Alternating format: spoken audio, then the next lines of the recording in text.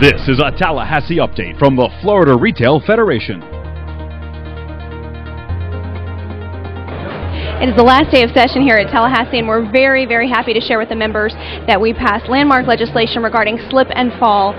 We had wonderful sponsors in the House, Representative Gary Aubuchon, and in the Senate, Senator Gardner, that were staunch defenders and staunch advocates for this legislation. We have been advocating for this legislation for 5 years, and we're really pleased to see this legislation pass in the 2010 session. We anticipate that it will have a real positive effect on the bottom line for our retailers in the state of Florida. Hi, this is Sally West coming to you from the Capitol building in Tallahassee. I'm on the 5th floor right outside of the House of Representatives gallery. As I'm filming this, the House is debating the 2010-2011 fiscal year budget. And that's what I want to talk to you about. This year, our pharmacies, the chain pharmacies, got very lucky. We were one of the only Medicaid providers that did not receive a cut in our Medicaid reimbursement rates. So our reimbursement rate is the exact same as it was last year, AWP minus 16.4 or WAC plus 4.75, same dispensing fee. So we made out really good in this budget where they were talking some serious cuts of about $4 billion. So we're really proud of the work that we did to keep your budget reimbursement whole.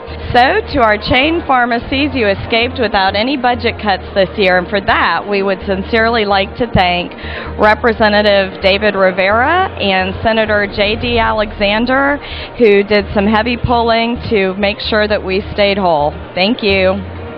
One of the bigger issues that I worked on this session was a stolen credit card bill. It started out initially as a bill to increase penalties on the theft of credit cards, and our interest in it, of course, was the credit cards aspect of it, but we also added language in there that would hold retailers harmless if they mistakenly took or processed a stolen credit card. However, over the session it picked up an amendment that would have prohibited surcharges on debit cards, which, as most retailers know, is a big issue at the national level. There are federal investigations, lawsuits, that sort of stuff going on. So late in the session, on a bill that we generally liked, we ended up having to fight the credit card companies, the banks, and the credit unions to keep the bill from being passed. For 4 days, the bill was on special order in the Senate, which is the list of bills they could take up on the floor at any time, and it actually came up on the floor, but was never discussed fully or never voted on. And at the end of the session, we were successful in defeating that bad language. We are pleased to announce that we will once again, our lobbying efforts have paid off for the 2010 session, and that we were successful in passing a back-to-school sales tax holiday through the Florida Senate, which means it's been sent right on to the governor. It's a 3-day holiday on clothes and books up to $50 and school supplies up to $10. We would like to take this opportunity to thank Senator Mike Fasano for all his hard work on getting it across the finish line, and Representative David Rivera and Anna Terry Flores for their hard work in the House. It's been a great year for the Florida Retail Federation and for retailers across Florida. Starting off the first part of session with unemployment comp reform and slip and fall to pharmacy issues and the recycling bill.